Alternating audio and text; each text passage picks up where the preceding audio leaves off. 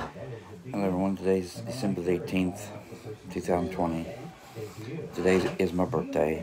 However, yesterday the 17th was a day that we'll not forget. Yesterday, the 17th of December, marked a year since the passing of Trapper, leader of the Ames team. John Tice, aka Trapper, leader of the Ames team. We miss you. And check out everybody that's watching this. Come January 3rd on Travel Channel, they're going to be having a tribute to Trapper.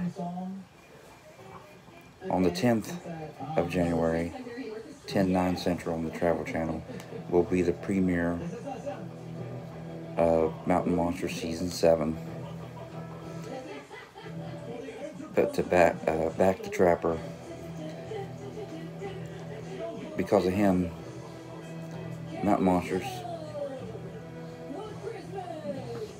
is and was what it is. We'll never forget you, Trapper, and I know that you want the show to go on. You had that drive, that focus, everything to keep the team going, even in difficult times. And I know that the Ames team knows that as well.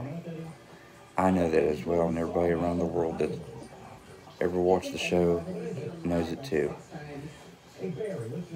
John Tice was a Boilermaker for 30-some years in a power plant over in St. Mary's, West Virginia. He later gained popularity by being on Mountain Monsters, but more importantly, it wasn't the fact that he was famous, it wasn't the fact that he was popular because of him being on national television. It was the fact that he is who he was, and that was a very wise man. We'll never forget you, Trapper. Our prayers and thoughts are with your family and fans around the world. Thank you so much for everything that you did and your sacrifices that you took till you couldn't do it no more. And yes, just like you said when you couldn't hunt anymore, because of since your passing, it's been a tough pill to swallow as well. It's not the same watching the Mountain Monsters. But I know, just like you would want your team to continue on the hunts, we as well will continue watching Mountain Monsters. And anytime that we watch Mountain Monsters, we will know in your memory the show will go on. Trapper was a outstanding man. I didn't get the chance to meet him, but I want to say my prayers and thoughts are with you, your family. Thank you, Trapper, for everything that you did. And it's going to be a real tearjerker on the tribute for me, my family, and everyone else around the world, including the team itself.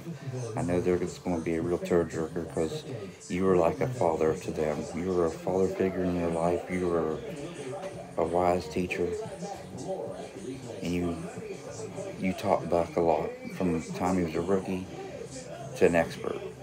Thank you so much, and everything that you did. Again, I can't say it enough, Trapper. Thank you for the memories, and God bless your family.